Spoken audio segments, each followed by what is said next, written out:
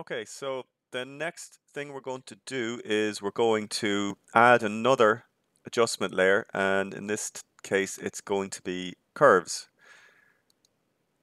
Now what we're going to do this time round is we're actually going to do the opposite of what we did here. We've got a black paint area that is basically poking through or saying do not apply levels in this part of the shot. This time what we're going to do is we're going to have a mask, and that mask is first of all going to be set to be all black. So technically speaking, when it's all black, it's going to be saying do not apply this curves adjustment anywhere in the image, and then we're going to start painting on white to say only apply the curves adjustment in this part of the image.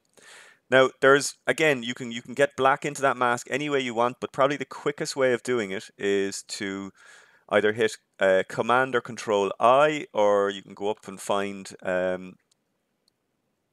Image Adjustments Invert.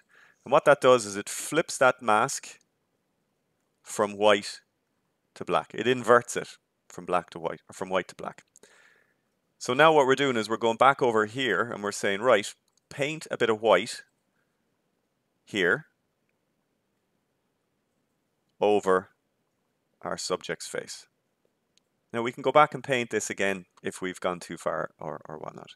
Now the reason I'm painting it first, which might seem a little bit counterintuitive, is that when I start to apply these curves adjustments, I want them to only show up in the area, because I want to be able to make kind of a visual decision based on the entire image, whether his face is, the curves are working right, not just on his face, but relative to the rest of the image. So once you've got that mask set up so that only in the little white area is the mask going to be applied, then we can double click and we can start making very subtle adjustments to try and get, to get the shadows a tiny bit darker, or maybe just get a tiny little bit more contrast, but nothing like what we have on the jacket here. So to get contrast, we just go up to our curves and we kind of aim roughly for the 25% mark on that curve, or 1/4 of the way up, and we drag it down. And we take a look at the image and we see, okay, there we go. It's starting to get a little bit darker. The eyebrows, the shadows are starting to get a little bit more contrasty.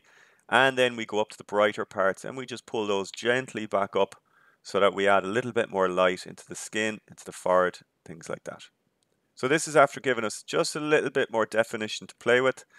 And if you want to see a before and after, just click on the eye next to that adjustment layer, and you can see that we've got a nice little bit of detail back in.